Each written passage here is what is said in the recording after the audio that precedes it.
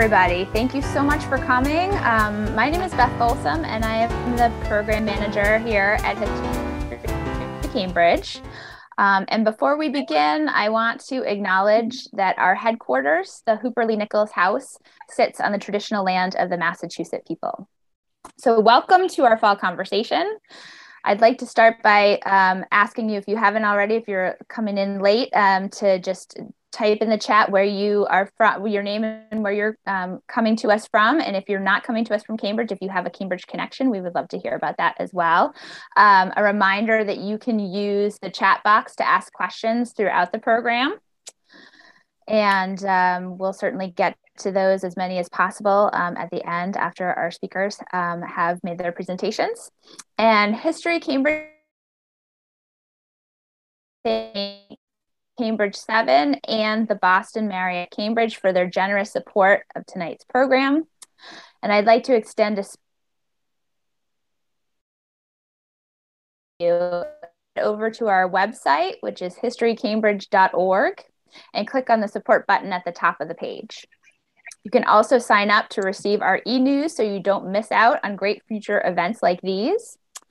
And a reminder that tonight's event is free, but donations are welcome. And a big thank you to many of you who made a donation. We really appreciate it.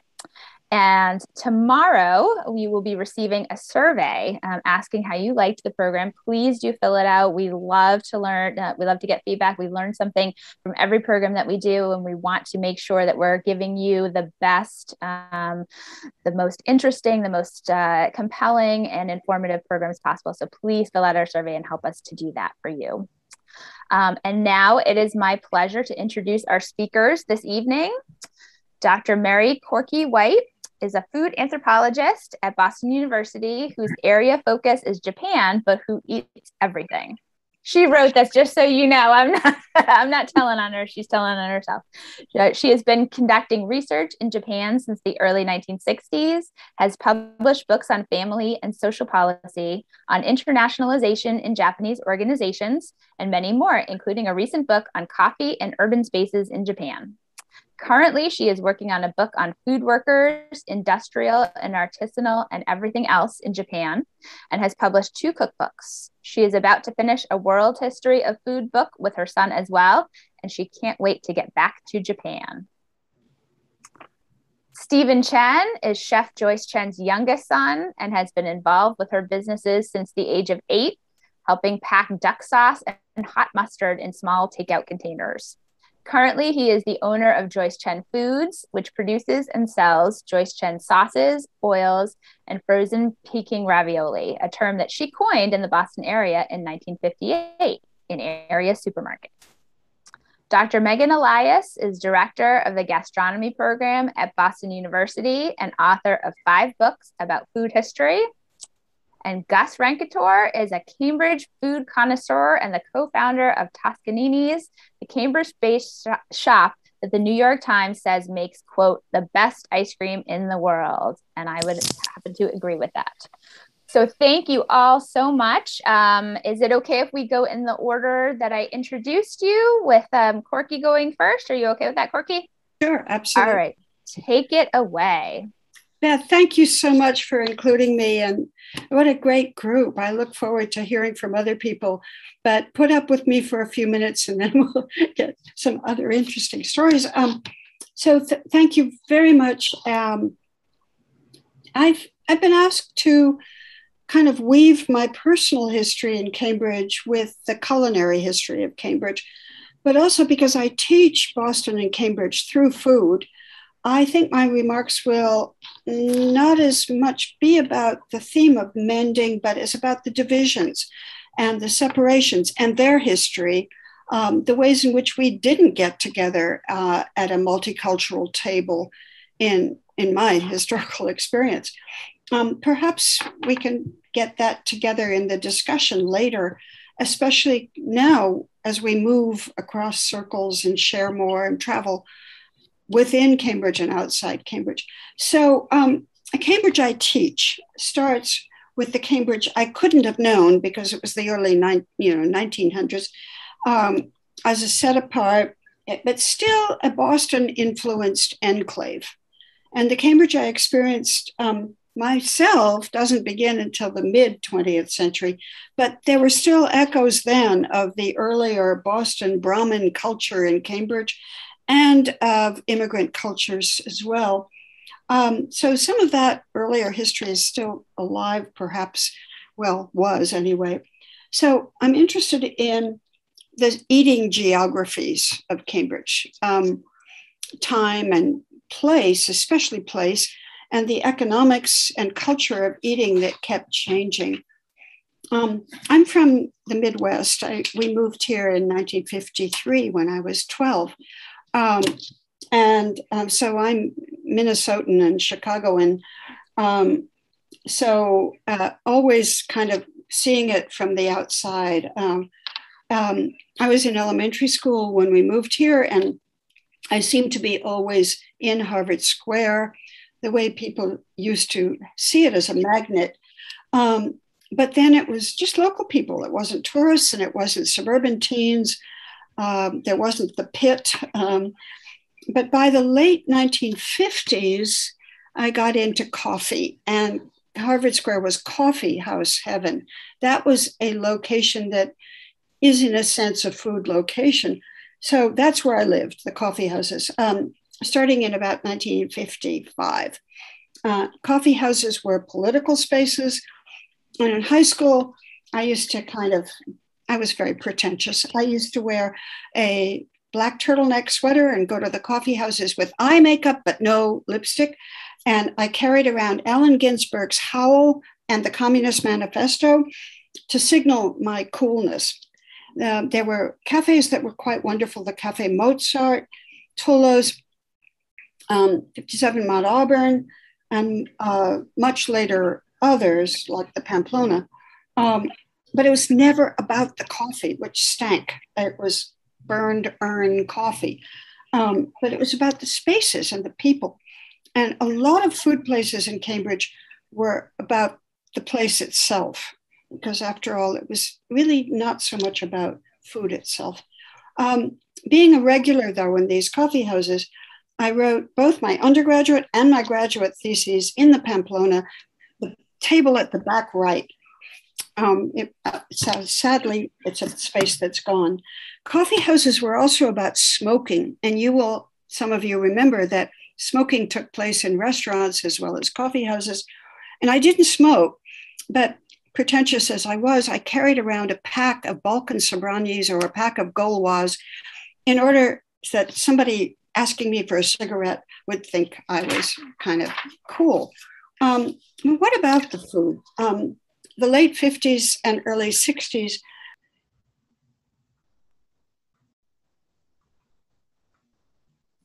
Time? Was I muted all that time? No, I wasn't. Okay, I was just no, that was just a technical. Thanks. Okay, now we're okay. All right.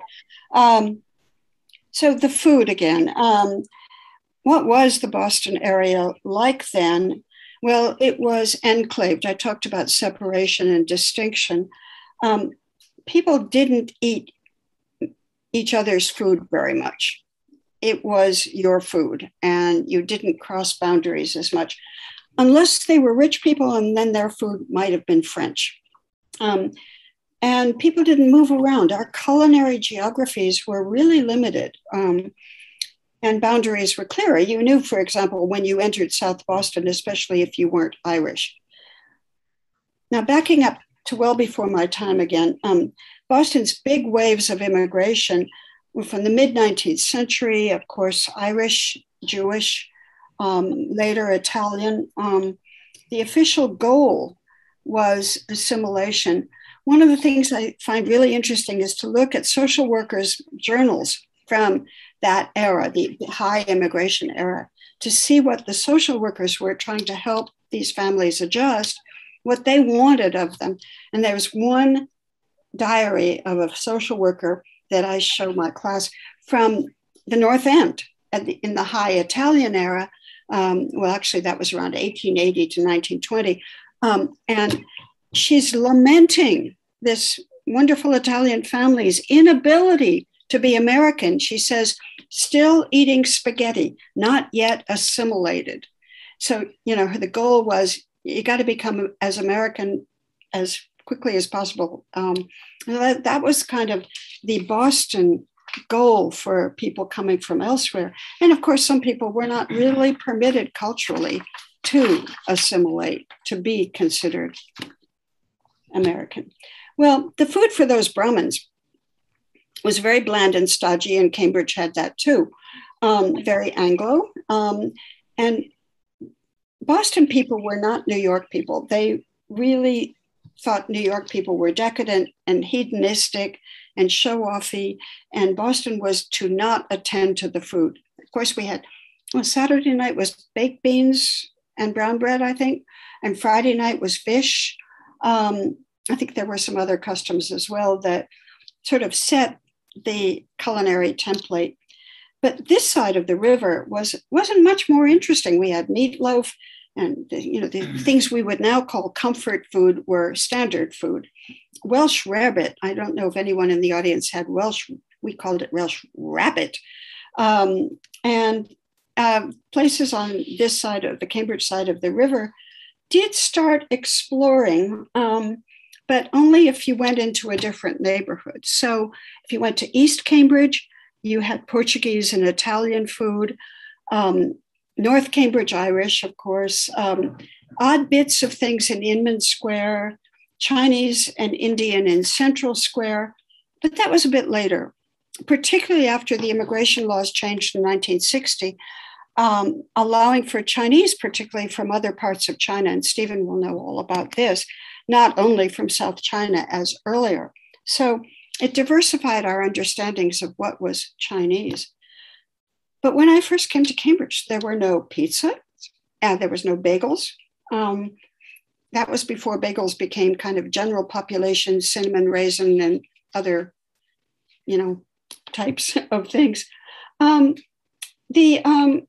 Actually, there was pizza on Warren Street in Cambridge early on. Warren Street off of Cambridge Street was where one whole village from Italy came, bringing their saints and their pizza. So you had to go to get things like that. You had to deliberately be a chow hound. High-end eating in the 50s was still French. And there was a place on Church Street called Chez Dreyfus, where I remember having my first tripe, and later at the Arunia in Harvard Square, the Spanish version. Now, Cambridge was a three-class city, really. Very prominently blue-collar and industrial, working-class city. But there was some merging of the working class with students who, after all, at least temporarily, were not rich. They had slender budgets, so that some of the meeting points for less expensive food brought people together in interesting ways. Cafeterias like the Hayes Bickford or Albiani's in Harvard Square, or sandwich shops like the Tasty, or Elsie's, which actually was much more student, but you could splurge on a roast beef special. So people are nostalgic for these places, but there's nostalgia for the place and not for the taste of food, for the place, for the personalities behind the counters. And only a little later did food become the destination. And that, was combined in the in the 70s with a kind of revolutionary fervor for other people's food. But revolutionary asceticism among us students said, well, you're not supposed to really pay attention to the food because that's not political. That's too bourgeois to be involved with the food. But you went to places like Peasant Stock, where peasant food was all right. It was politically sound and expressed one's solidarity with disadvantaged persons. Peasant Stock was interesting, but because it had kind of one dish at a time. And that dish was invariably a kind of brown stew. So one peasant fits all food. There were some other revolutions going on, and I was in both, that revolutionary stew pot, and also because the two JCs in my life, Stephen's mom, Julia, and Julia Child. And transformed my life completely. My kitchen was full of Le Creuset stew pots suddenly, and learning how to bone my first turkey. This is a period that happened gradually, actually. And I think that there were many more independent, experimental shops in those days too, but I think it might be interesting to look at what was going on when Julia Child entered the scene. French was still elite, but she made French available to our home kitchens, even a graduate student's home kitchen. And that was extremely interesting. I was a caterer then at a place at Harvard called the Center for West European Studies, West European because the wall hadn't come down yet. So I was cooking, enormously scared, for people who really knew food. These were Europeanists. So my strategy was, this is the 1970s, my strategy was to cook food that they might not know. In other words, stay away from French, stay away from Italian, stay away from German, and cook Latin American food or Middle Eastern food.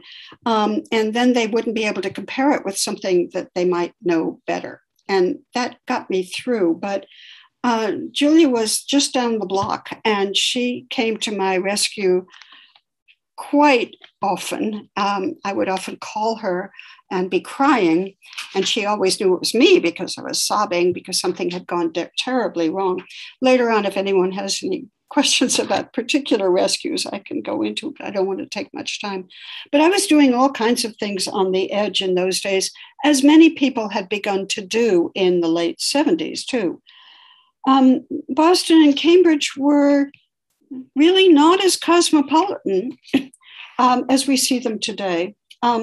I take my students on field trips to East Boston for Hispanic food, to Vietnamese Dorchester, to Armenian Watertown. And I tell you, I'm going to take a plug for one of my favorite cosmopolitan shops, which is called Curio. It's a spice shop on Upper Mass Ave, where the spices of the world are gathered, never before all in one room. And it's a great place for creating a spice gazetteer and exploring your boundaries. I would like, though, to kind of stop in the middle here, because I think I've already taken quite a lot of time, and ask people to come in later or put things up on the chat if you're interested.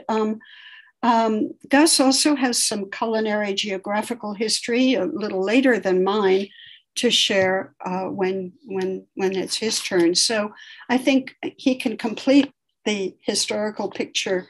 I think Megan has a slideshow that looks really fascinating. So let me leave it there and ask for questions later. Thank you. Thank you so much, Corky. I would love to pass the microphone over to Stephen Chen. He is next on our list, and I would love for him to talk about his experiences growing up in Cambridge and experiences with his mom's business and what that was like. So, Stephen, take it away.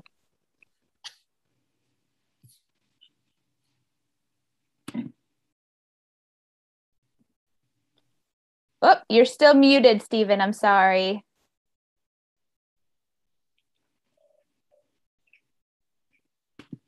Oh, no.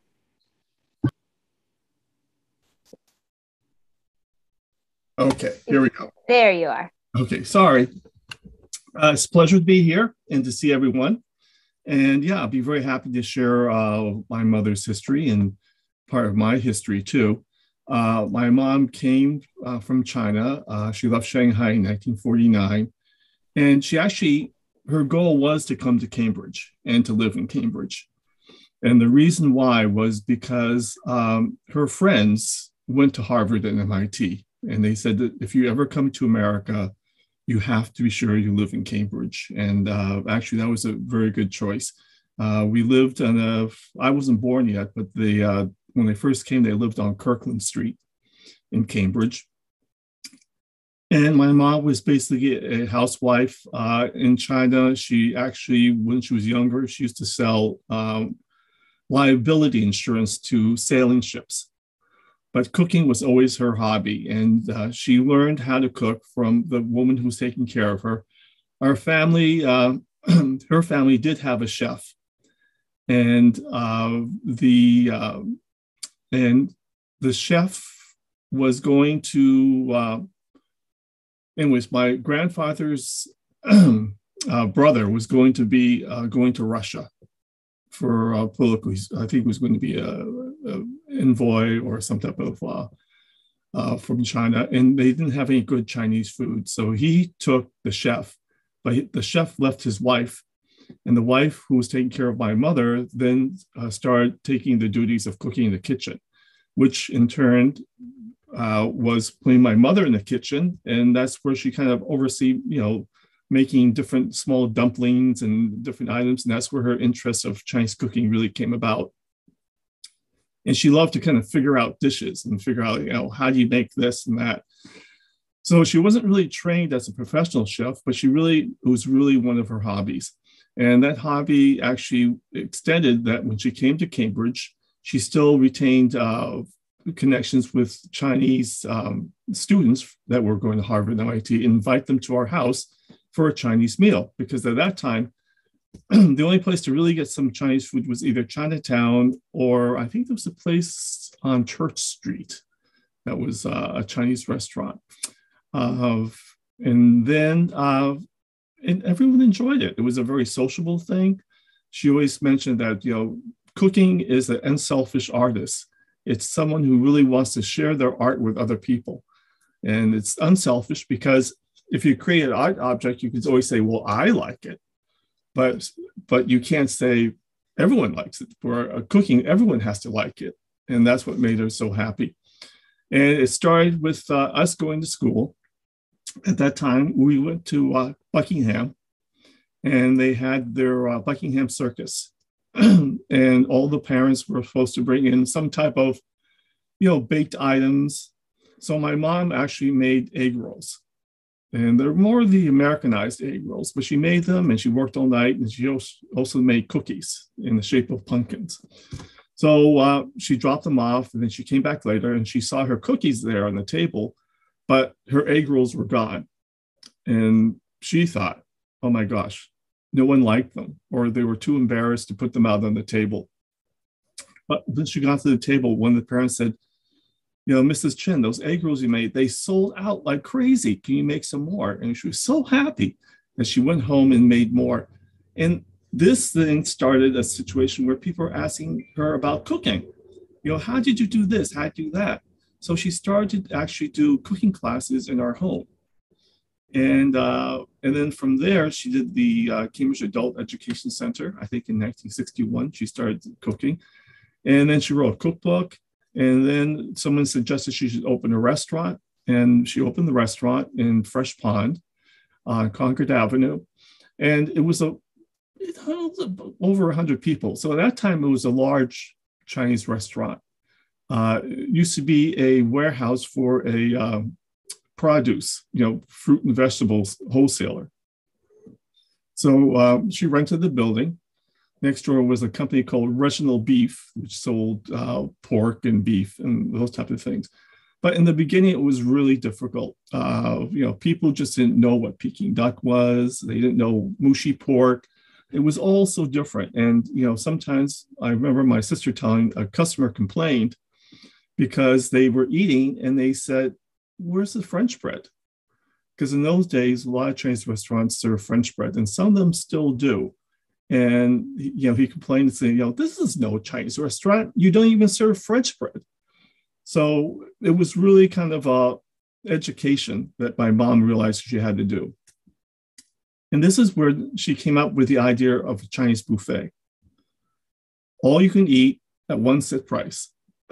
And I think it was like $5.95, all you could eat. So when she started the buffet, she actually thought, well, maybe she should put some things that people are familiar with. So in the beginning, she had a roast turkey and a roast ham. So, basically a carving station. So people would look at it and say, well, if I don't like the Chinese food, I can always eat the turkey and the ham. But then it also encouraged people to try the other dishes. And then she found out that everyone else enjoyed the new dishes. And there was a time when we had the buffets. It was Tuesday, Wednesday night, our slow night. And there would be people waiting out in the parking lot just to get in to have the buffet. So, she realized there was an educational curve that she had to do, but, I think she always figured out how to overcome that. The other thing is, the restaurant was in Cambridge. I have a picture of it, and I want to see if we can share it.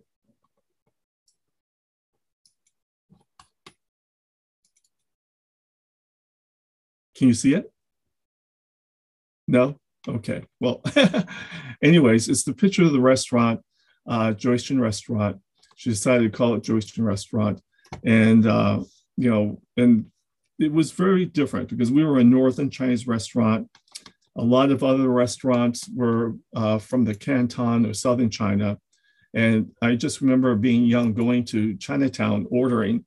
And since we didn't speak Cantonese, she would have to order by writing the menu because the writing in Chinese is the same everywhere. And we would have to order by writing down the dish. Even if it was white rice, she would have to write down the words white rice so people would know. Then she started, I'm trying to get this picture because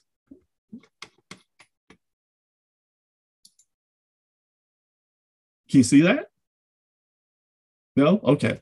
So yeah, that was, you can see the sign that says buffet. It's kind of small, but that would be lit up every time we had the buffet. It would say buffet. And then at dinner time, it would say buffet tonight. So that's how they started it. Then she was approached, but, Cambridge was a special place because there were so many students that were from around the world. There were people that were more experimental. It was really it was an intellectual place where people would be willing to try different foods and try different things. And it was very a diverse city, especially around Harvard Square, Cambridge. We lived on Alpine Street, again, near Fresh Pond, which was a lot of different people from different countries and things like that. Then eventually, she wrote her cookbook. Then she had her television show, which was done by the same producers and director who did the Julia Child show. Matter of fact, the set that was used was actually the Julia Child set. Now, since Julia Child is quite a tall woman, my mom was not that tall. The counters were too high, so she had to actually wear high heels in order to work behind the counter. Some people say, why high heels? Well, because she had to walk from the cooking stove to the dining room. It would be kind of strange for her to be at one height and then step down and be a lower height.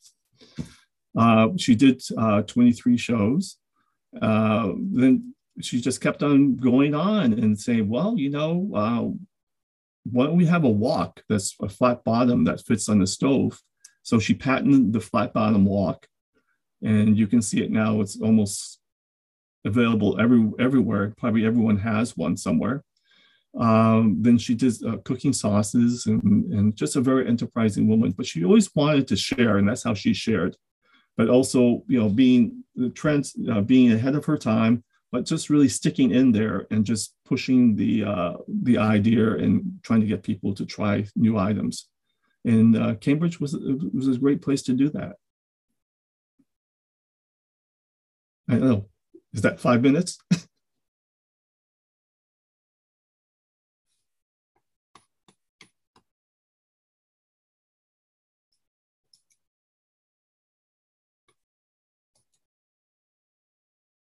Can you hear me?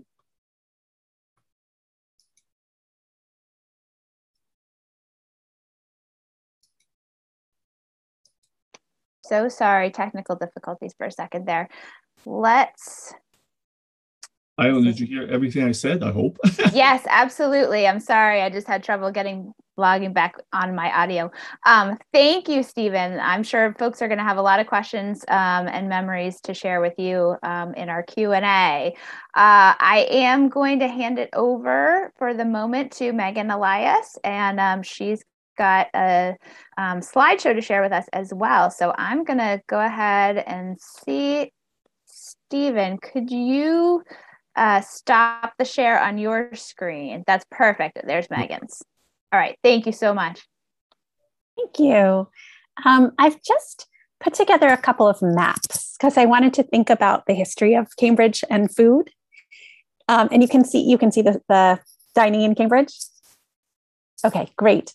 So this is Cambridge 100 years ago. This is, 101 years ago. So this is kind of a landscape that I wanted to think about in terms of where we are now and where Cambridge started in that first phase of a kind of democratization of public dining. So it's really not till the early 20th century that sort of regular people could think about going out to eat. And most of the places that they went out to eat, as you'll see in this map, were really not kind of destinations for dining. They were just places to grab food. So this is, let me just minimize this here. This is a picture, I believe it's from Central Square, and it has the ice cream and candy sign, which I wanted to draw out especially. This is just data that I've gathered from the Cambridge City directories, which are available. They're digitized and great fun to look through. This is something that we sort of pay a lot of attention to in food history, is placement of establishments. So in this Cambridge City directory from 1920, there are very few places that are listed as restaurants. And this is actually, let me see if I can pull this map out a little. I believe there's one more place on the map. Yes, way out there, right? So here are the restaurants of Cambridge of 1920. Very, very few. And we'll see in a minute why that is. So restaurants offered a certain kind of cuisine, and it was not yet the very high status French kind of food. It was a kind of amalgamation of some French techniques, some English traditions, some German stuff. A lot of the professional chefs in America in the early 20th century were actually Swiss, so they were drawing on French and German and Italian traditions.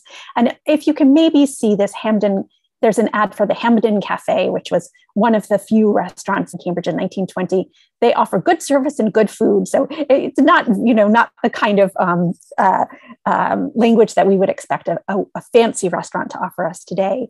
They note that they do dining parties. Dining parties are served on short notice. So this tells us that it was common for people to want to dine in large groups and to sort of get the whim to do that maybe very suddenly. And so you can imagine people maybe who've gone out drinking who then want to have a big meal together.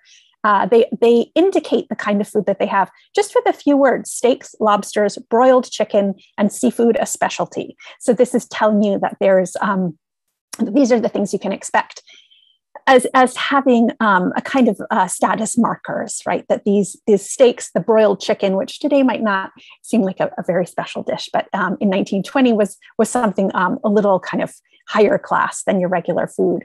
And at the bottom, which you really probably can't see at all, it says Friedman's Yankee Jazz Orchestra every Sunday from 6:30 to 9:30 p.m., which is just this wonderful mixture of cultures, right? Jazz being the very new African-American art form, Friedman obviously being a Jewish person, and that it's a Yankee Jazz Orchestra just sort of brings in the Anglo culture of Cambridge at the time. So the next category of dining places that I wanted to map is the lunchrooms. There are many, many more of them than restaurants, as you can see. And you see they're really clustered around Central Square, around Harvard, and then they're sort of all over the place over here. There's quite a lot down Cambridge Street, which suggests that there were people working in office spaces, or that this is an area that students would frequent. So lunchrooms are really focused on that midday meal. And that tells us that in 1920 in Cambridge, there are a lot of people who who are not going to be eating at home. And that's a really kind of a new phenomenon in the early 20th century, for people to be out of the house during lunchtime. And all of these establishments are going to be serving that new class of diner. They're really interesting. The names of the proprietors are listed in the directory. And what you'll find in this particular moment is a lot of Greek names, a lot of Italian names, and some Armenian names already too, as well as some English names and Irish names. But the diversity of ownership is not really reflected in the dishes that you see on the menus. So here's a teeny little ad, but I just love the graphic and the term, Mr. Epicure tells you where to eat. This is an ad for Hilliard's Cafe. And here's a little group of people saying, where shall we dine? And a little arrow says, here, this is where you have to eat. So it's very appealing.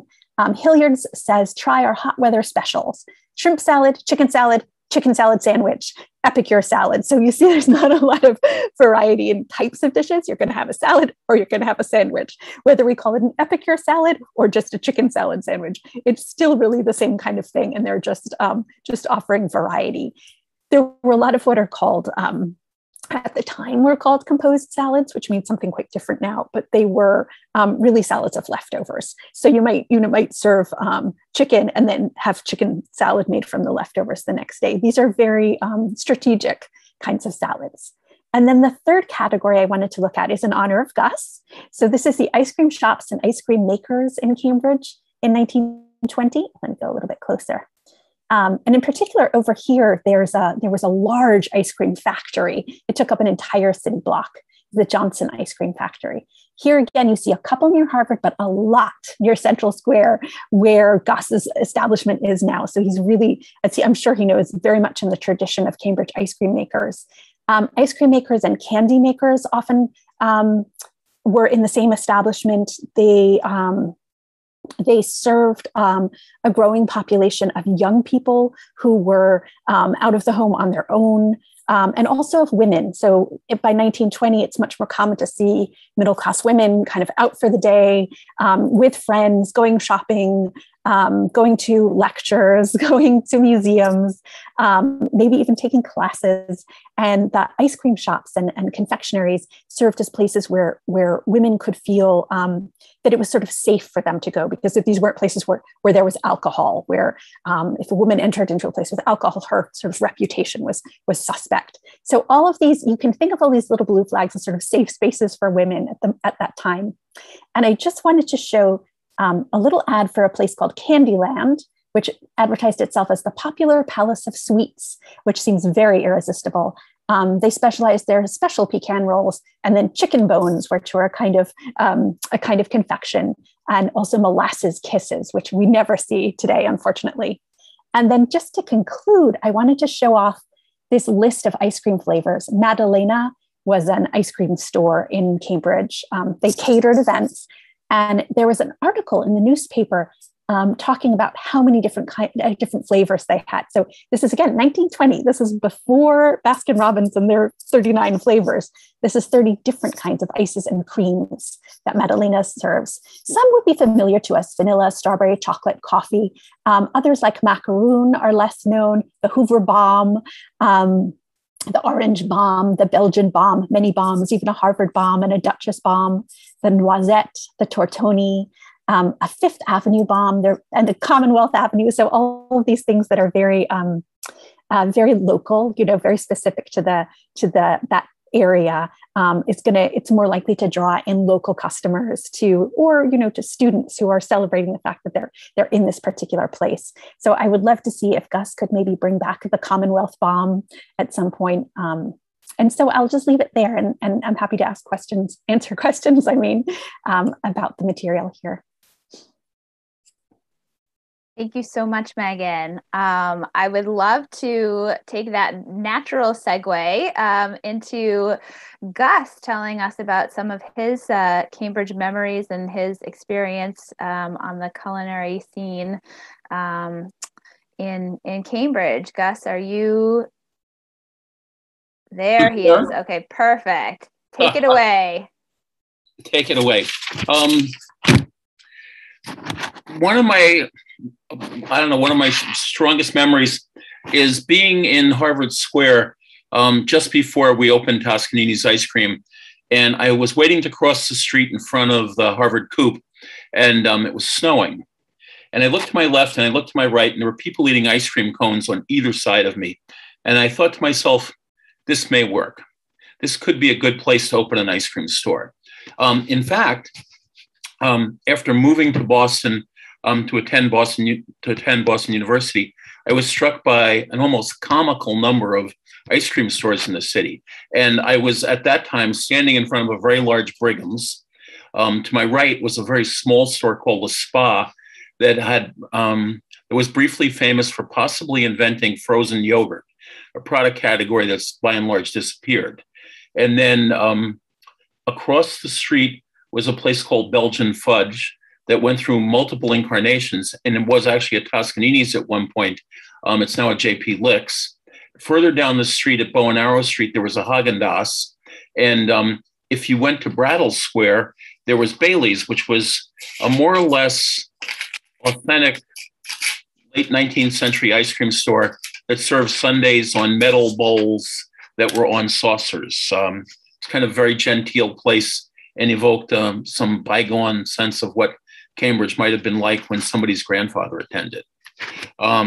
Toscanini's, I had opened Toscanini's after working at Steve's Ice Cream in Somerville. And I would say that there were two ice cream stores in Somerville that were also important. If you go to the bottom of the Red Line station in Davis Square, there's a timeline. And I think it begins with the glaciers retreating. But one of the final entries on the timeline is it says 1973, Steve's Ice Cream opens. And I actually think that that was a meaningful date in the transformation of Cambridge and Somerville from cities that were characterized almost as industrial cities to post-industrial cities. And it was the beginning of Somerville's transformation into away from a very pugnacious blue-collar town to something close to a junior varsity version of Cambridge, which is an offensive concept to Somerville residents who think Somerville is its own wonderful place. But certainly Somerville changed, and the change began when Steve's Ice Cream opened. Further, Somerville, like Cambridge, is divided into squares. And if you went up about a mile to Teal Square, which is close to Tufts University, there was another ice cream store there called Joey's. And Joey later started Bertucci's Ice Cream, rather started Bertucci's Pizza, which had stores all over, and furthered the transformation of both Cambridge and Somerville into something much different than what they were when my father went to school in Boston after World War II. I have some notes here about things I wanted to cover. One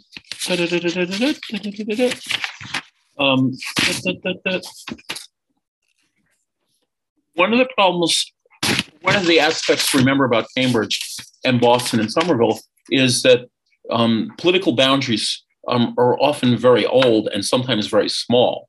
Boston itself is about 47 square miles, I think. Cambridge is very small.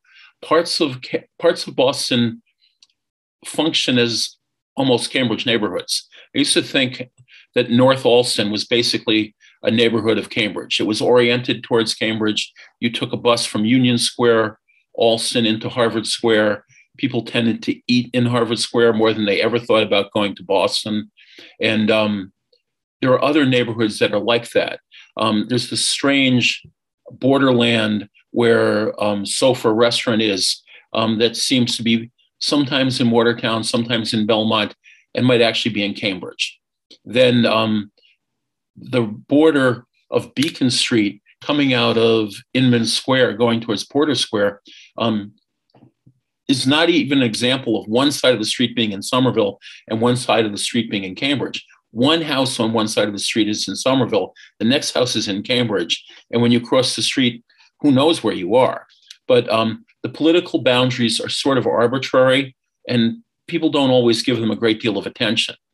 And so when you talk about where people in Cambridge eat, you kind of have to acknowledge that sometimes they eat outside of Cambridge, or there are places in Cambridge that are, the Kirkland Cafe was briefly during the golden age of disco, or the golden age that was disco, was a place called Studley's. And Studley's was incredibly popular with young people from Somerville who were zealous for anything involving disco dancing.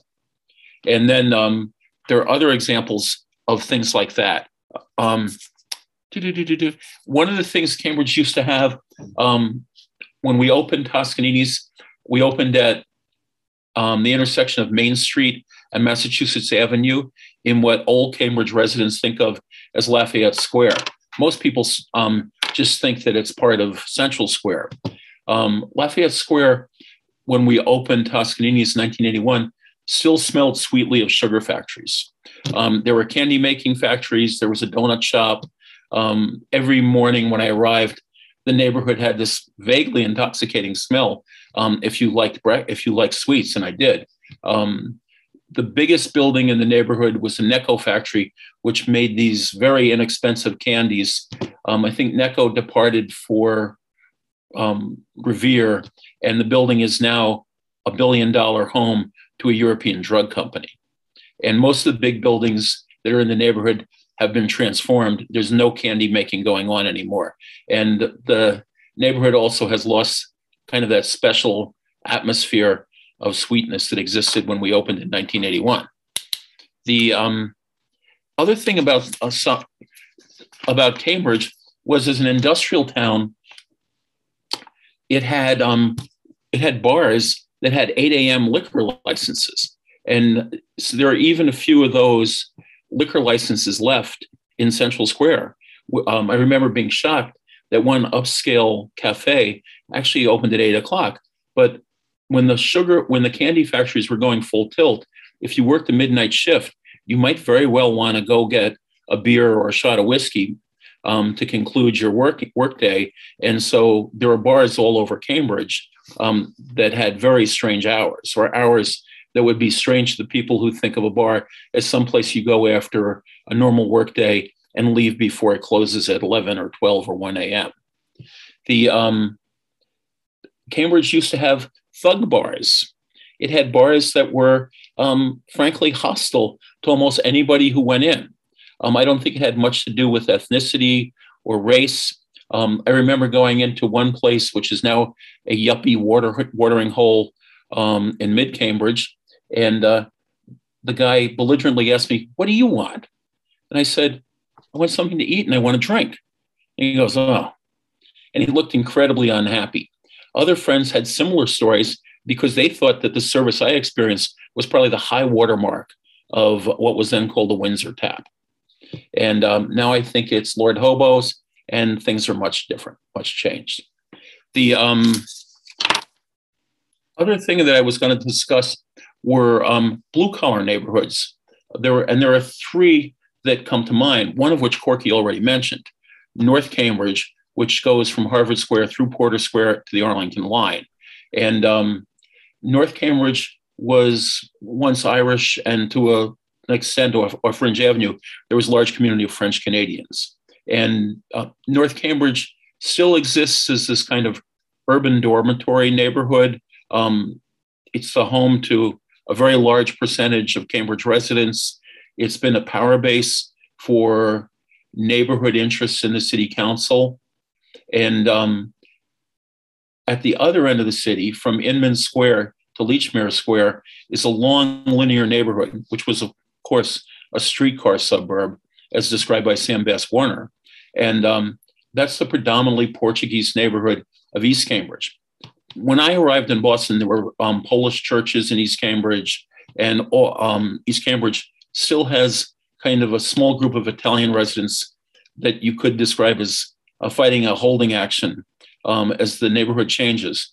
The neighborhood has been characterized as Portuguese because the society, what is it called? The Portuguese, the League of Portuguese Speakers in Massachusetts is nearby. St. Anthony's Church is a major center. for religious observation, and there were several seafood restaurants and seafood shops that cater to people from different parts of the Portuguese diaspora.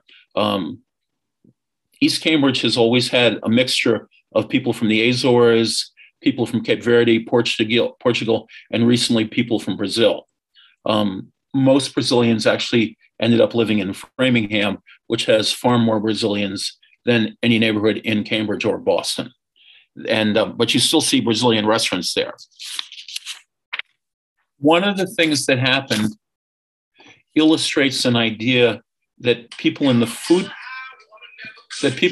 business have, which echoes an idea that urbanists have, which is that cities are always changing. Cities are, in the words of one professor I had at Macalester College, cities are either dying or improving. They're getting better or they're getting worse. It's very rare for a city to stay the same for any length of time. And so people in the food business and the retail people who find homes for restaurants talk about churn. And churn doesn't just have to do with mixing things in. Churn is the constant change as tenants open and close their restaurants. So most of the ice cream stores that were in Cambridge in 1973 closed. And I would say they were largely replaced by coffee shops. And that was because part of the function of both groups of restaurants was a social function. It was a relatively inexpensive place to meet with somebody or spend a little time by yourself and not drink or do anything that would diminish your capacity in a big college town to study. This is something some friends of mine who visited really hated about Cambridge, which was that everybody was always going off to do something and then go back to study. So Cambridge has like a bizarre concentration of Starbucks in Harvard Square.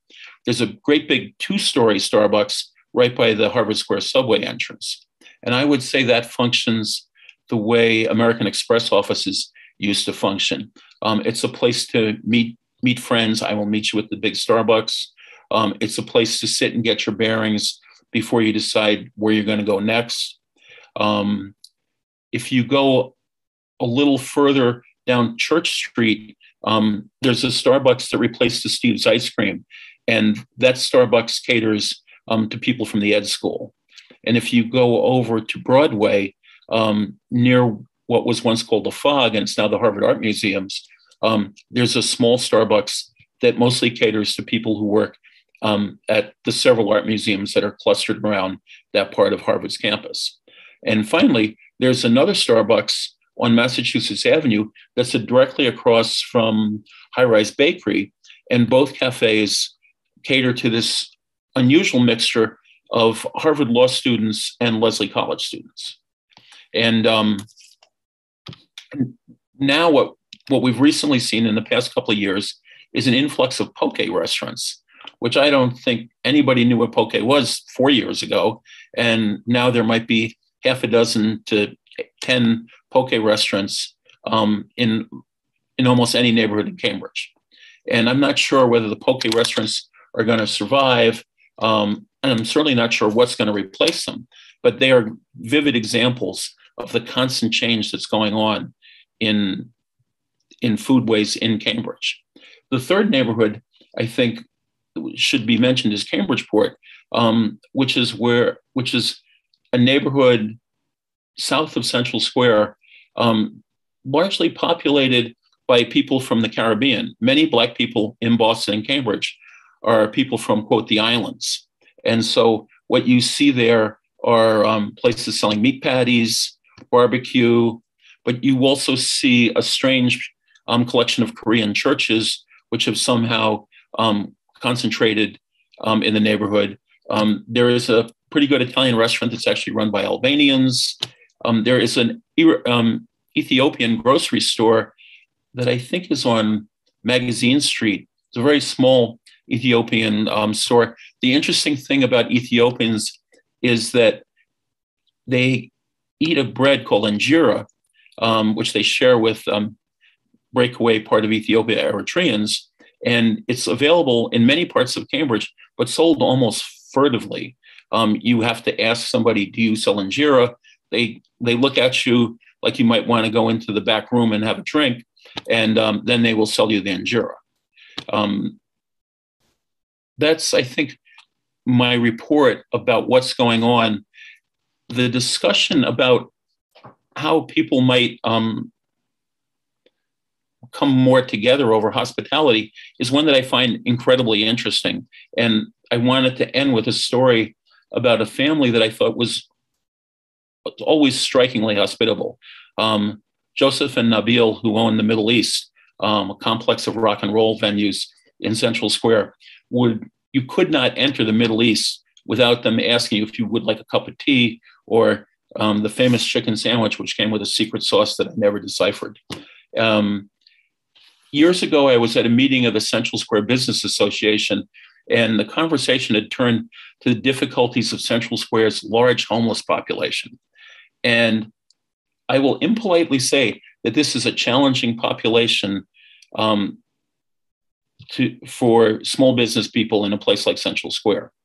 And I was listening to everybody complain about the homeless people and thinking about my own amazing stories of terrible things I'd had to deal with because of the homeless. When Joseph threw down a pile of papers he was reading, and he goes, "This is impossible. This is terrible." I tell you what I do with these people. I give them a sandwich. I give them tea. I say, eat, drink, you must leave. You're bad for my business. And I felt like I'd encountered St. Francis of Assisi in the most unlikely spot at a collection of grouchy small business people in Central Square. And I also think that Joseph's attitude suggests like an early step that people could take to not just create an atmosphere for successful restaurants, but to use food to generate more hospitality and conviviality among all the people who live and work and spend time in Cambridge. And I look forward to hearing people discuss this later. Thank you so much, Gus. This has been such an interesting series of presentations, and I know that folks have a lot of questions. I invite you to drop them in the chat, and we will get to as many as possible. I did have one that I wanted to start off with, and I feel like all of our speakers have touched on this to some extent or in some way. But my question is the concept of authenticity, particularly when we're talking about new groups of immigrants coming to, or waves of immigration coming to the Cambridge area. And as Corky said, that quote from her early social worker journal that she was researching about, that the family was not assimilated, they were still eating spaghetti.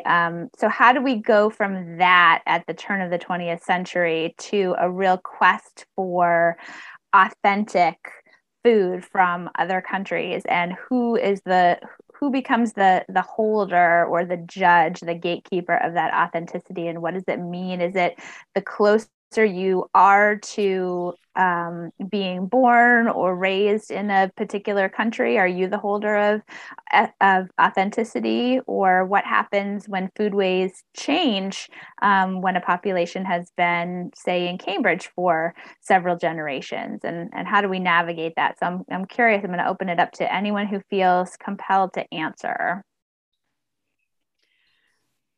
It's a really tough one. I teach about this question, or at least we open up the question of who owns a food. The authenticity question, and I usually put it in great big scare quotes rather than just say it. But my students always say to me, "Where can I get authentic Japanese food or real sushi?" And they all know by now that American sushi is not real sushi. But I think that there's also a much more political question as opposed to cultural definitions in a kind of scholarly, and that's about cultural appropriation that is kind of a tricky one, particularly in the presentation of food. Yeah, I mean, if if you want something that's close to the way it might have been in the home country 100 years ago, you are probably looking at, in the case of Italy, la cucina povera, really poor people's food. That is beans and pasta, perhaps, very basic. But, that isn't what the North End sells now as Italian. So it's, and then there's the hyphenated question: does it become Italian American? And then what does that mean? Is it about ingredients? Is it about technique? Is it about service?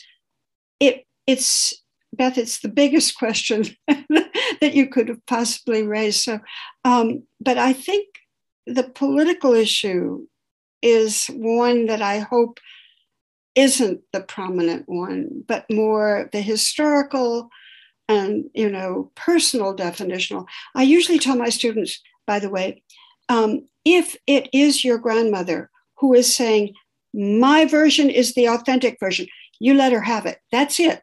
It is, So you never counter your grandmother. That's my basic message.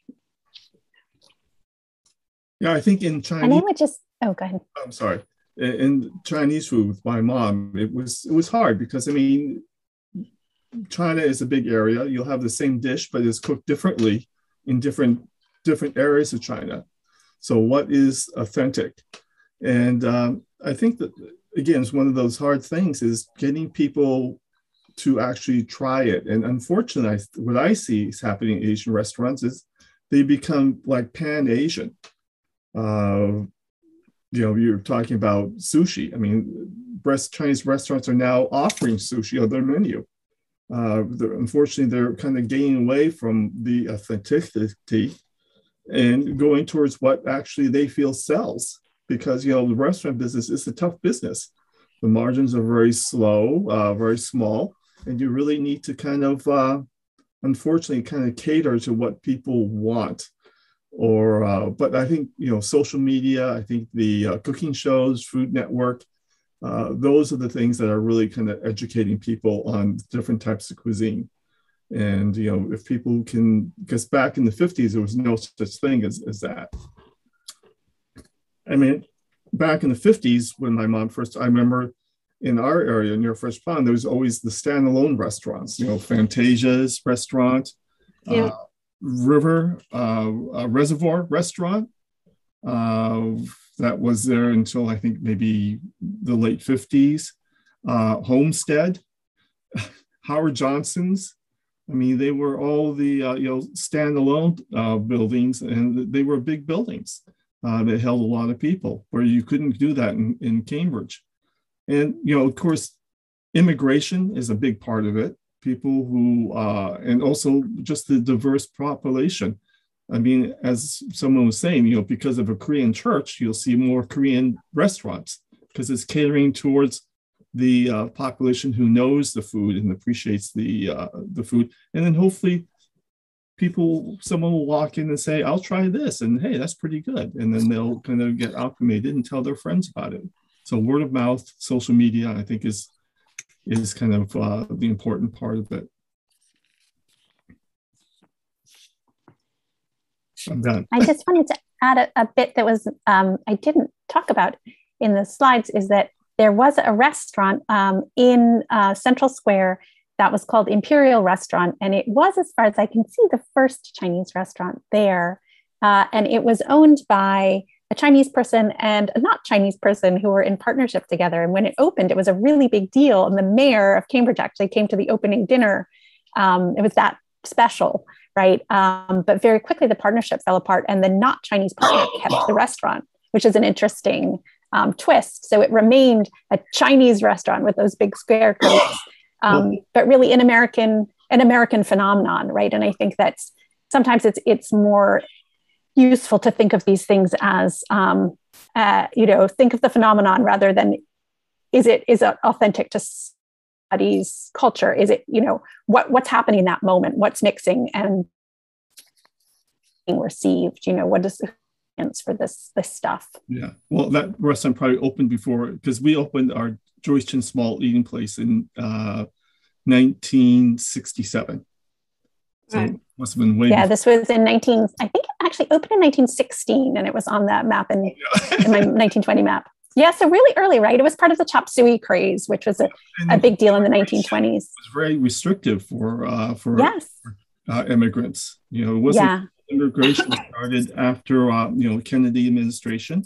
There was a lot of restrictions, and then of course more students. I mean, my mother came to Harvard, MIT because of the Asian population that she knew. So it's kind of a little bit of everything.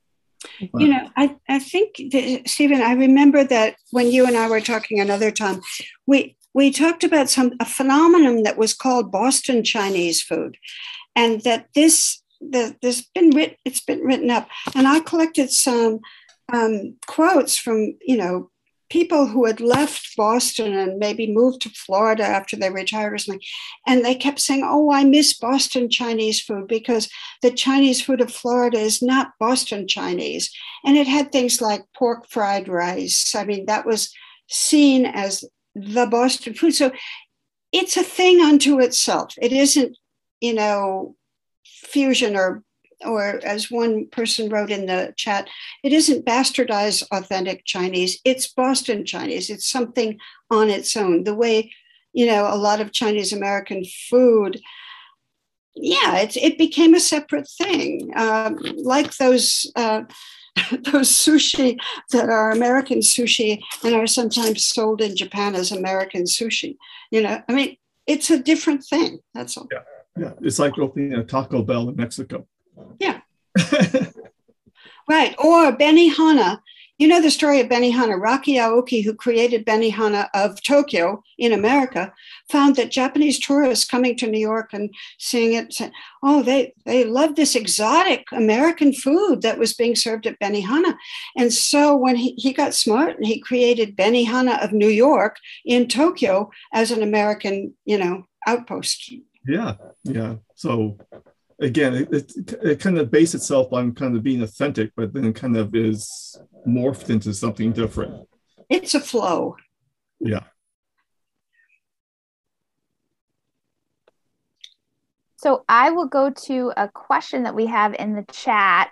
What do we do to encourage more small businesses and unique independent food restaurants to come to Harvard Square? I don't know if this was directly inspired by Gus's discussion of the proliferation of Starbucks in Harvard Square, but I'll open that up to anyone who feels like they want to tackle it. I think Gus might just. Well, people always seem to want Cambridge or Harvard Square to return to something that they remember, but you have to ask them, what time do you want to go back? But I certainly think, having lived in Cambridge a fairly long time, that Harvard Square has been transformed into something very dull. And a lot of it is due, I think, to real estate and zoning issues that when I've traveled to other places, I've seen real estate developments that I think will create many more opportunities for the sort of small businesses that cannot afford ground floor, first-class retail spaces. In some big cities, you could see restaurants or bars on the 5th or 6th floor. There's really not much of a reason for them to be on the ground floor. Even American cities used to have a lot of underground facilities, chiefly bowling alleys and things like that. Davis Square has several underground places that have been turned into theaters. I think that some of the new developments in Harvard Square could have been encouraged or pressured to bring in certain kinds of retail activity that would be sympathetic to what people want when they think about Harvard Square as a center of community activity and energy. So I think it's a zoning issue and kind of a political issue. Yeah, can I just add, because I also think, because we had a restaurant in Cambridge and on Mass Avenue in Central Square, and a lot of those locations were not built to be restaurants. Mm-hmm. storefronts. You had the problem with one of the big problems with sewage. The sewage situation in Central Square, the sewer lines are centuries-year old. I had opportunity to look down and see the sewage. And I'll tell you, I think at one time there was like a dam of grease that was blocking the sewage, and they had to actually go there and break up that dam because of the restaurants. And now with, the new laws, you need grease traps and things like that. It's really expensive and hard to open a restaurant than just cook, just to maintain the sewage, the ventilation, the grease that comes from the ventilations, the smell. There's a lot of restrictions now. I think that's true, but a kind of countervailing observation I'd make is you probably cannot turn Cambridge back to like 1972, when in addition to all those ice cream stores, there were music stores on every corner in Cambridge selling records. Music technology has gone off in different directions, and there's no longer that kind of in-person market where everybody in Eastern New England is going to come in to Harvard Square to see if they can save 75 cents on the new Simon and Garfunkel album. Mm-hmm. That's not going to happen anymore. And I think part of Harvard Square's problem is that music was the focus of the square for kind of a wonderful 10-year period. And that's changed completely. It's gone. And books are in danger of going in similar directions. Harvard Square had many more bookstores than it does now. And a lot of them were specialty bookstores. And I think it would not be a bad idea to see if a big development like Harvard University's reconstruction of Holyoke Center might not have found places for Harvard University Press, which used to have a bookstore in the old Holyoke Center, St. Thomas More Bookstore, which sold religious books. There were architecture bookstores. There was Asia Books on Bow and Arrow Street that sold books about Asia. Schoenhof sold books in foreign languages. All those things are gone. And instead we're going to end up with more Bally shoe outlets, which will sell expensive shoes to the visiting parents of foreign students who attend Harvard. And I think that's a civic loss. Yeah, I think a lot of the smaller restaurants are started by new immigrants.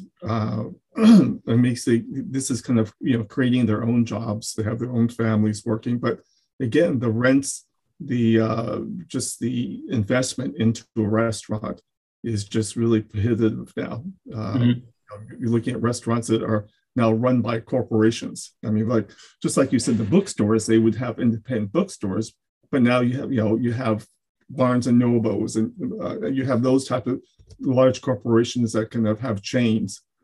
And I look at Harvard Square now, compared back to the 50s or 60s, as being just like another big shopping mall. Yeah, and I think that you probably could have more creative urban design and planning could have resulted in something that would make almost everybody happier. But it might not have resulted in the kind of simple maximum profits that people who come out of the MIT real estate program seem to be looking for. And I think maybe instead of studying what's being taught at the Harvard School of Design and MIT's School of Architecture, we should pay attention to what's being taught at the MIT Real Estate School. The president of Harvard's a graduate of the MIT Real Estate School. That was interesting because we also had a restaurant on 500 Memorial Drive. Mm-hmm. It was before the old Smith House, yep, which held 500 people. And the reason why, and we actually were, the landlord was MIT for that restaurant. But I think, we knew that the restaurant was eventually be torn down for dorms. So my mother really kind of got an architect from MIT, and rather than trying to remodel the whole building, I don't know if any people remember, but it was painted really kind of crazy colors, blues and reds and yellows. Mm-hmm. And just kind of to, basically the paint job was to make the restaurant look very different. So it was very different and was there for 7 years. And I think at that time, rent was only about less than $2,000 a month. I just want to jump in real quick because we do have some other questions in the chat, and I want to try to get to as many as possible. Paula's saying, she said, there wasn't social media when the two JCs launched. It was PBS. Both ladies had such delightful personalities. Stephen, your mom was just so charming. Could you and maybe Mary speak about the influence of how people were drawn to the personalities and how it influenced people to broaden their food vocabularies? Well, number one is my mother was. I mean, she really loved the customers. She would be there every night. She would wear her traditional Chinese dress, and she would always give out snacks to the kids, either fortune cookies. When we first opened, she used to give every kid a Tootsie Roll Pop. So she really knew how to kind of, and people were really ecstatic to meet someone who was a celebrity to them from TV. And that really kind of brought people from all over the world, all over the country to the restaurant. And she just loved talking to those people, and they loved seeing her and talking to her too. Stephen, do you remember when there were Chinese herbal doctors in the restaurant helping people to choose a menu that suited whatever was ailing them? Do you remember that? I've heard of that. And I think, wasn't Legal Seafood doing something like that? Yeah, I thought you were doing it as well. It's possible. I mean, my mom did a lot of different, like stretchy noodles, serving, the Peking ravioli or the dragon buns back in the 60s. I mean, she was really doing a lot of stuff. There was a Chinese crawler, which was like a long donut. I remember she had to get a chef in from Taiwan, and she told him to, be sure you learn how to make that. You come, and then that's why he was able to do that. And then, of course, my mom actually applied about 30 chefs to come to America and with their families. And that's why you just see so many Chinese restaurants around. I remember at one time we had 3 Joyce Chen restaurants in Cambridge: Fresh Pond, 500 Memorial Drive along the river, and Central Square. And we kept on saying, does Cambridge really need 3 Chinese restaurants? Yeah. Oh, I guess not. I guess they need more. I guess there's a question on the chat that just came up about, the closings of so many restaurants due to the pandemic. What's going to come back, or what kinds of new things might come? And I mean, this is something, what I think is happening in answer to that is there's young people now who are doing pop-ups everywhere. And the pop-ups are sometimes turning into brick and mortar. And those look, that it's sort of like out of the rubble, something can happen. And I've been really cheered by some of the new things. There's a new Vietnamese, interesting place on Prospect Street near Central called Cicada.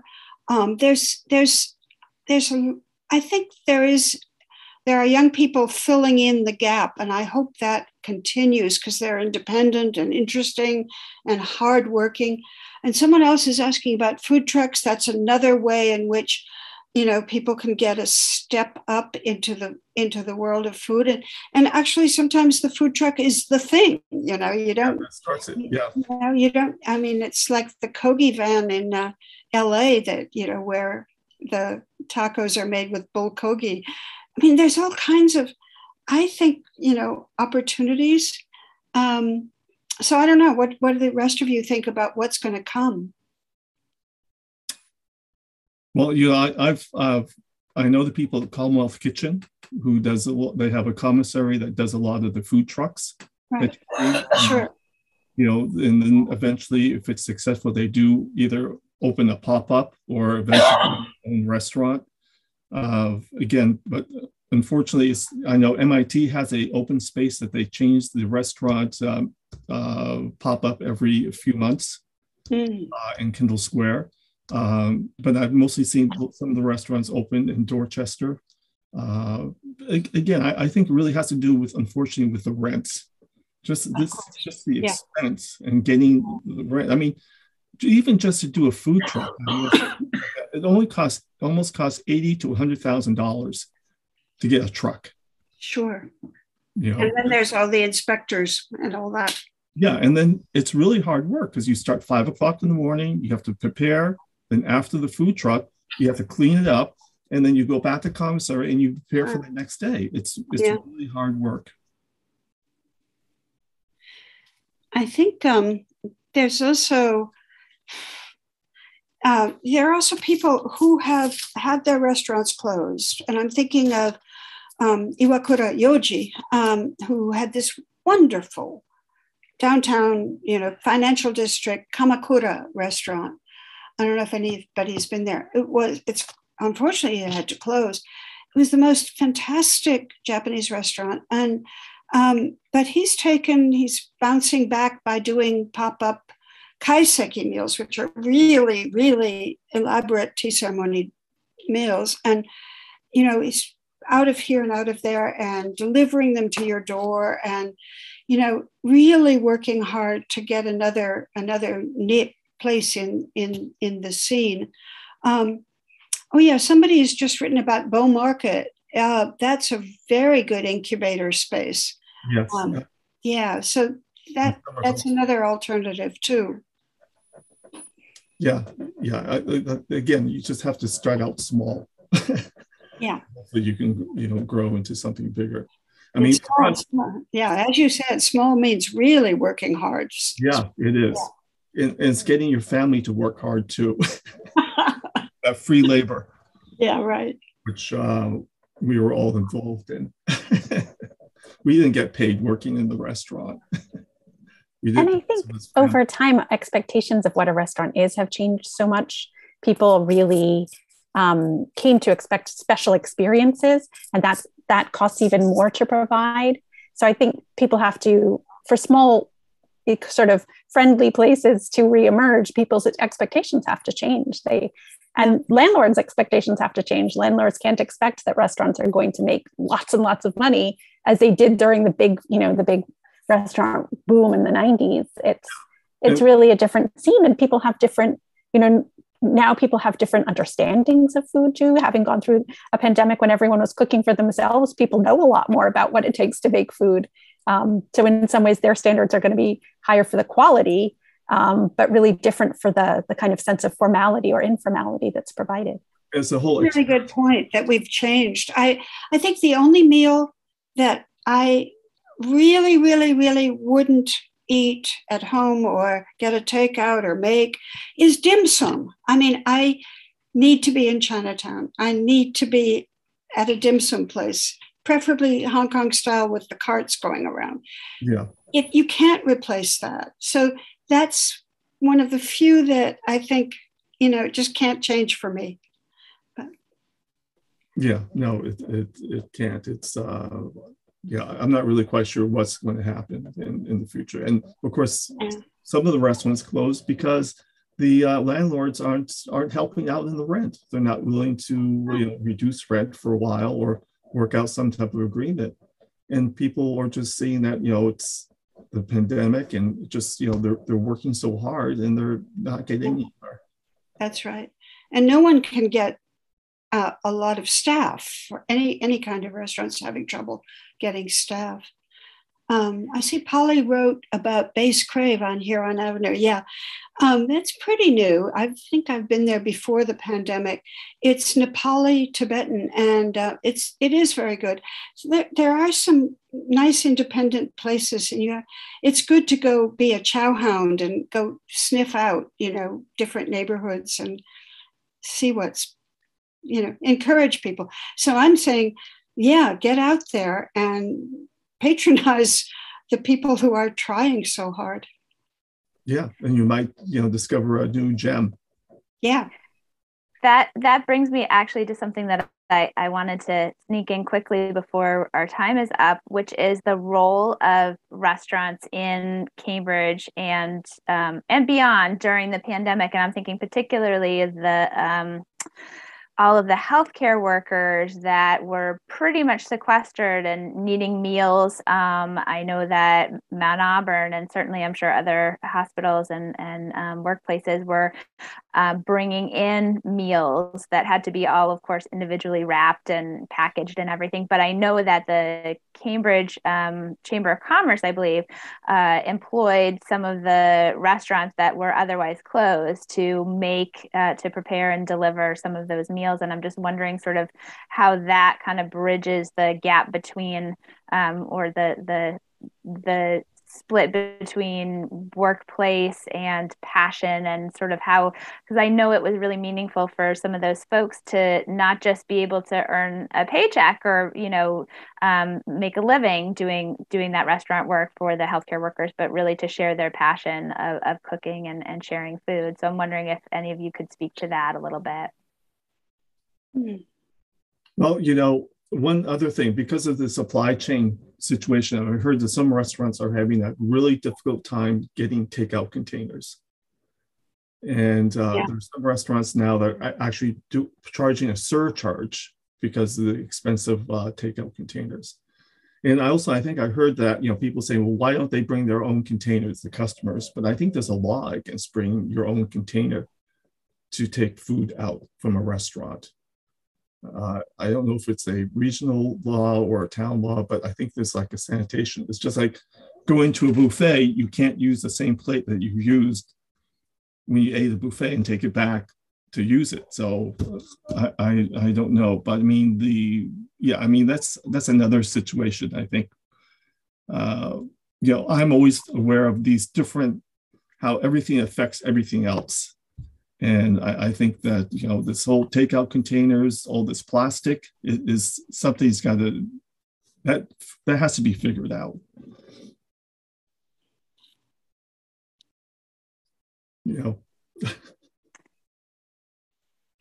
Well, I feel like we are so close to 8:30, and this is a good time to wrap up, but I want to thank all of our speakers. It was wonderful hearing from you. I loved all the variety and all the experiences that you all shared.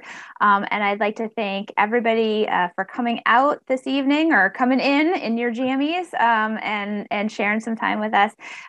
Thank you especially to our sponsors and those who made donations. And please do look for that link tomorrow in your email to the survey. We really would love to hear what you loved, what we could improve for next time. We're always trying to make our programs better, more relevant, and more engaging. So we really appreciate all of your time and effort. And thank you all so much.